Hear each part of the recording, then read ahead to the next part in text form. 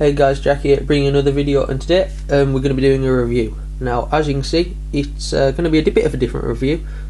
Normally we do trains or rolling stock, but today we're going to be doing a truck by Oxford Diecast. As you can see, it is the Daf XF 105 in the revised Freightliner livery. Now, I'll start with a bit of information about it. The Daf XF 105, as you can see, is the last generation of DAFs. It was Euro 5, and it's a really nice tractor unit. As you can see, this one is a space cab with a 6x2 mid-lift axle, and I don't know, I can't, and trying to focus on the see if we can find out how much power it's got. It's normally in the little box under there. Will it do it? No, I don't think so. But anyway, let's get on with the review. Now, when Oxford announced they were making these, I was really excited because not only is the Daf XF one of my favourite, well, it is my favourite truck ever made, because I do like trucks as well as trains, and the Daf XF is one of my favourites. But it's also in Freightliner, which is perfect for a model railway layout. And since I was modelling a modern image layout anyway with a container terminal, I just thought I've got to get one. So as you can see, we'll just crack on with the review. Start with the tractor unit, just remove it from the trailer, and as you can see, like I said earlier, it's got the revised Freightliner livery. Just take out the light a bit so you can see it a bit better. As you can see, there it is, Freightliner livery on the side. Really nice crisp branding with the yellow and two-tone green stripes along the side, which does look very smart. I think the old Freightliner trucks were just plain yellow with Freightliner written on them in green, but this new version of it does look very smart. As you can see, we've got the green in the middle of the wheels, nice silver painted fuel tank indicators there. As you can see, separately fitted mirrors and sun visors coming around to the front. As you can see, you've got the green warning stripes on the bottom. There's the registration plate there. Just trying to zoom in on that. AY12BCK. And you've got the fog lights in the bumper there.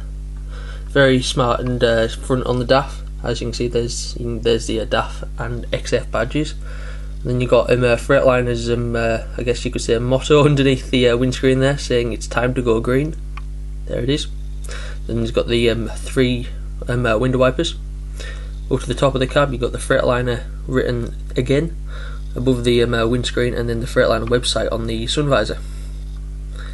On the other side, it's exactly the same, except instead of a fuel tank, you've got you'll have your exhaust and your battery battery boxes and all that. And then on the back, there is a very nice little textured feel on this back plate here, where you'd have to climb onto to connect your air lines to your trailer.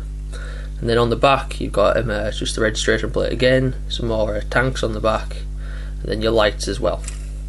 Oh, and there's your air thingy. I'm not sure what that's called, but anyway, you got an air scoop or something on the back there, and space cab with the aerodynamic deflector on the top. Does look very smart. So moving on to the trailer, I'll just put that down there. Here it is again. It's Freightliner green, really smart. Now, one thing you will be noticing when watching this review is where's the middle wheel set, because all of Oxford's container trucks do come with 5-axle trailers. Well, as you'll be able to tell, here it is. This is the middle wheel set.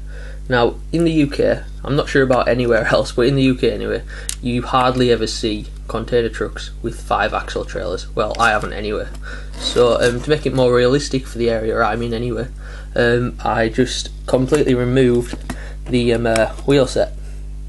There it is. It hasn't damaged it in any way. I'll just flip the trailer over onto the bottom, so you can see that just sat in there like that, up there like that, with these mud guards over the top. So I just took them off.